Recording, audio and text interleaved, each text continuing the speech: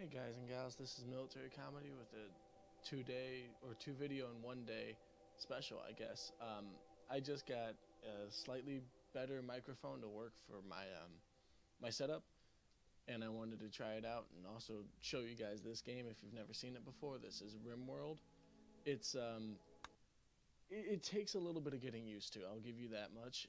It's not a game for everyone. It's a really fun game to play, and I've also been fascinated by watching it. So this is just going to be a kind of a shorter video, just kind of giving you the general setup for this. I want you to understand the game, and I want to hear your guys' feedback if you want me to do a let's play of this, or if you just want me to focus on the other two series I've got going on right now. I'm good with whatever you guys want me to do, but I wanted to show off this game because this is one of my favorites, and I wanted to see what you guys think of the new mic I've got. I'm hoping it works really well, but I'm not 100% certain. So this game here is basically you crash landed onto this planet and you want to survive. You want to get off the planet in any means necessary. So you can make your own spaceship later on in the game through a tech tree, or you can you can meet friendly AIs and they'll be like, oh yeah, you can just hitch a ride with us. And I believe there's maybe a couple other ways to win this game. This is I believe a beta version, so it's not the full release yet, so keep that in mind. So you start off in the most normal start off. You start off with just these 3 survivors, and you have character traits. So obviously they're pretty self-explanatory. 0 in shooting means he's horrible at shooting, and a 10 in growing means he's pretty good at it. 20 is the max. So I've got 1 good shooter, so I'm going to give him my rifle. You're a brawler. The traits here, brawler means that they're going to be a lot better in melee, and they're actually going to be really upset if they don't have a, what do you call it, like a knife, or like a sword, or just a melee weapon in general. So you've got a whole combat tree here. You've also got to focus on food production, happiness. Obviously you want structures for them as well, which is what I'm going to be doing right now. I want people to have at least decent enough living conditions.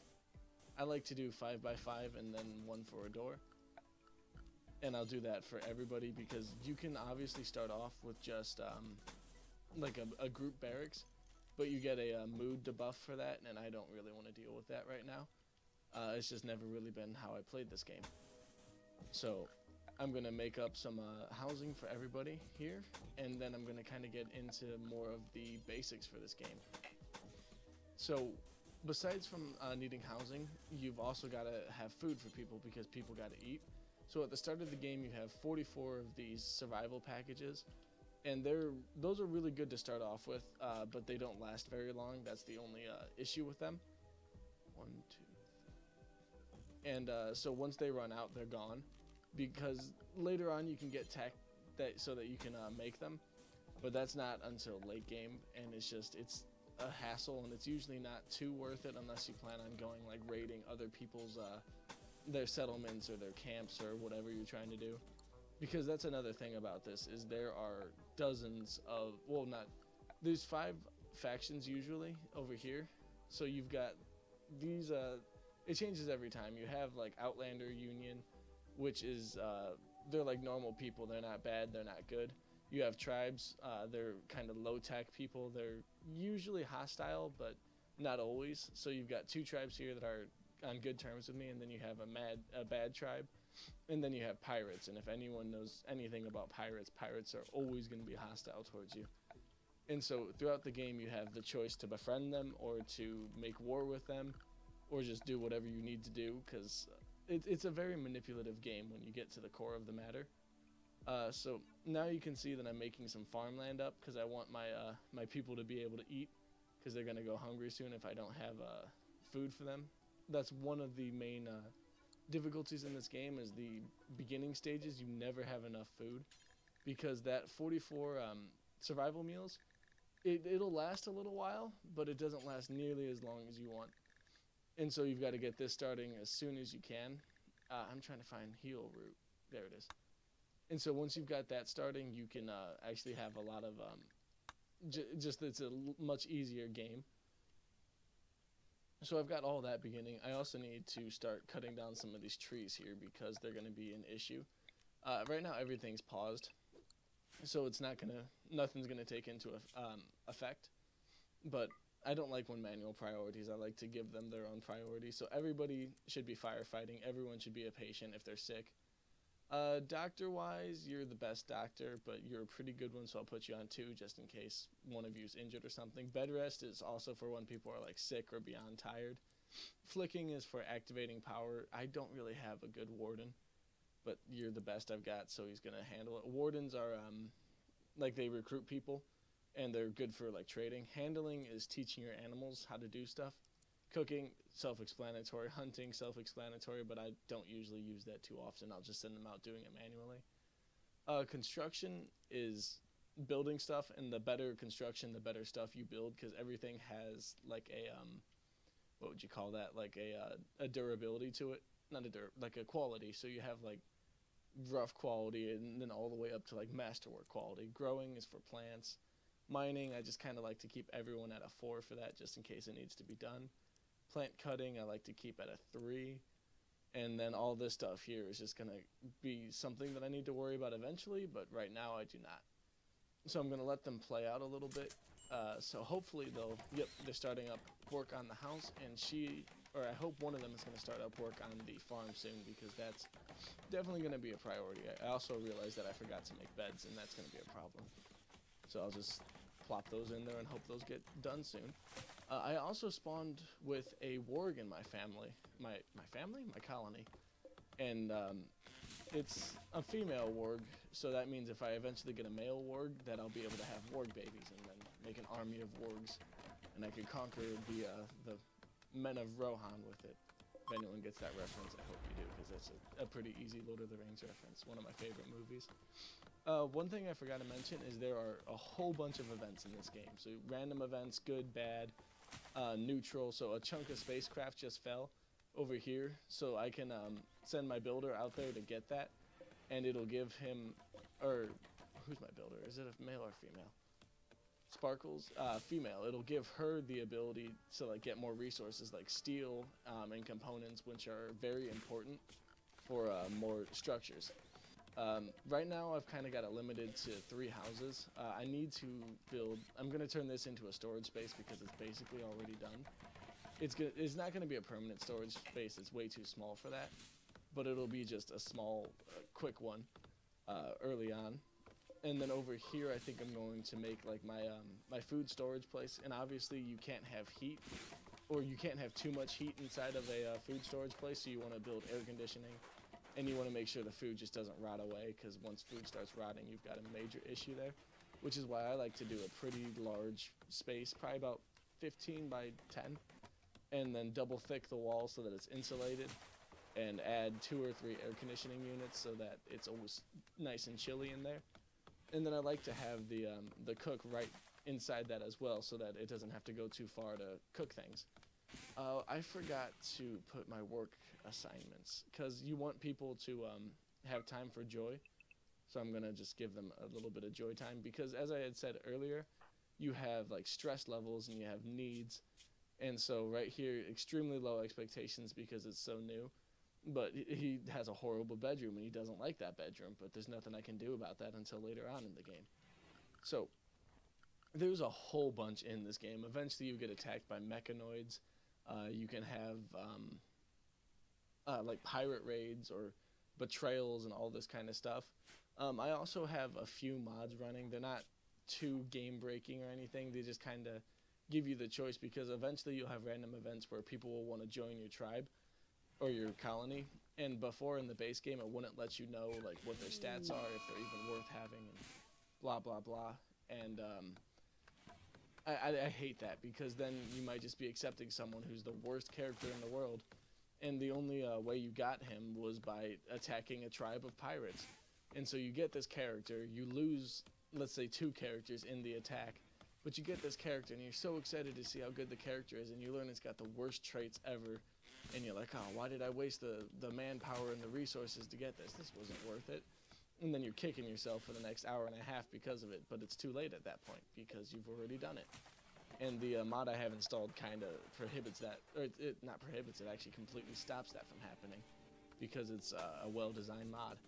So I think it's a good time now for me to start building my little. This is not actually little. It's a good time for me to start building my big food storage. And as you can tell, I'm making it double thick, like I had said. I'm gonna want doors there, and let's say I'm 2 across, so 1, 2, right here. And nope, not making silver doors. I don't have that much silver. So I'm gonna put those there, and I'm gonna call that one a day for now. Actually, I take that back because I need to put coolers. So I'm gonna have that, coolers, the air conditioning basically. So I have those in effect. Well, once they're built, they'll be in effect. I need to give it some floors real quick as well, so that people don't have that annoying angriness because of how awful it is. So I've got all of that in effect, or gonna be in effect eventually. And then over here, I think is a good enough. I keep making that out of silver. This over here is going to be a good enough spot for my, let me make sure that's, okay. It's going to be a good enough spot for my power storage area because you have to have batteries. So it's been a while since I've played this game, so some of the stuff isn't quite as fresh in my mind as it should be. I also don't think they've updated this game in a while, if I'm not mistaken. I could be completely wrong about it. They might have updated it yesterday for all I know. So yeah, I'm going to make these real quick. And I'm going to link them here. And then solar panels. So right here and right there. So with those being built, now I have the ability to eventually, once they're all built, I'll have the ability to power all of this stuff here so that it can be nice and chilly. I also forgot to make this into a stockpile zone because I was talking about that, but then I never did because I'm a doofus. So I don't want food in there, that's for sure. I don't want corpses in there, and there was one other thing. I don't want drugs in there. Drugs you usually want to keep in like a cooled area or else they start to deteriorate unless they're actual like medicine. But before you can get medicine, you have like the herbal medicines, which are they're rough. They don't do nearly as much as you'd want, but you kind of need them early on because you don't have much choice other than that. As you saw over there, I was putting lamps because people, for whatever reason, don't like to sleep in the dark. They like to have lights in their rooms. So you get a debuff if they have to sleep in dark rooms, which I don't understand. I don't sleep with a light on or anything, but maybe some people do. I think for this episode, once I've got this building over here constructed, I'm going to call it a day.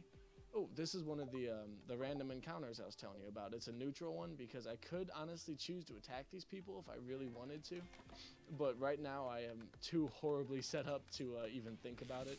I have a survival rifle, a revolver, and a knife. I'm not going to mess with these people because that means war with them, even though he's just got a steel shiv and he's got a steel knife.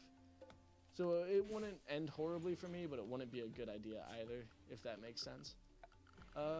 This reminds me, I need to create production stuffs. So a fueled stove is usually a decent way to go, but I don't like them. I like to use the electric stoves. That's a butcher's table right there. The reason you need butcher's tables are for when you start to hunt people. Or people? Well, actually you could use it for people. Cannibalism is a thing in this game. But I don't usually do that unless it's a dire situation. But if you decide to start hunting animals, you need to butcher them first to get their meat and then their leather. And you can make their clothing, because this game is very in-depth. Ooh! Nick thinks that you should give your faction a name. What should your faction be called? Well, obviously we have to go with the United States of America. And my community, since I'm from Indiana, that's the state I'm going to choose. So here we go. And then the United States of America has expanded out here. I guess we must have heard that this place has oil deep in these mountains. Oh, and oh god. Over here is an infestation. It's a hive.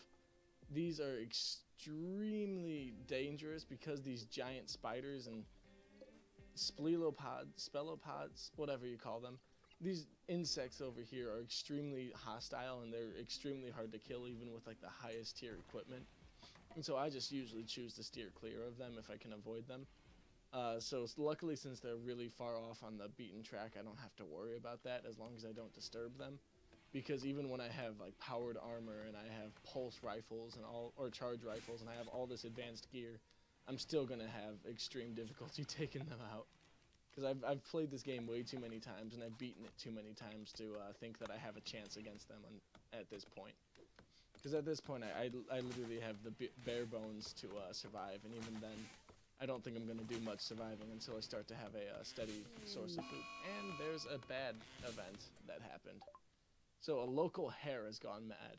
So that's extremely dangerous, because you know you're going to get attacked by a tiny little bunny rabbit. And so when that happens, you just send someone to kill it, or if it's like a rhinoceros or something, then you send a bunch of people to kill it. And it's usually nothing too bad. I'll let you guys see the very intense combat of my person, Sparkles, fighting it. And Sparkles is getting her ass kicked. This is embarrassing. Good job, Sparkles. Let's see what happens. So, yeah, she got a couple bites and a bruise, and that's it. It's nothing dangerous. I'll just put her in bed, and I'll let a doctor heal her up a little. I'm not going to let the doctor waste one of my good medicines on it. It's just going to be one of my cheap...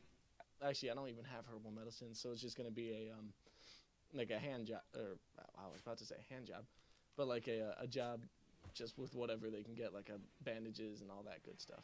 So this is going to be my freezer, so I'm going to put food in here, medicine, and drugs. Please tell me I don't have my medicine here. I do have my medicine.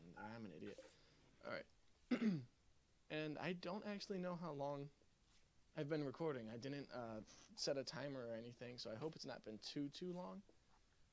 So I'm just I'm gonna make sure that she's okay, and once that's done, I think I'm gonna save it and call it a day and let you guys see what you think. So as always, if you enjoyed the video, please consider leaving a like. Also consider subscribing and commenting and letting me know suggestions, tips, tricks, anything you guys want. Feel free to share this, and just if you want, help me grow my channel. Alright, thank you, and I hope you guys have a good day.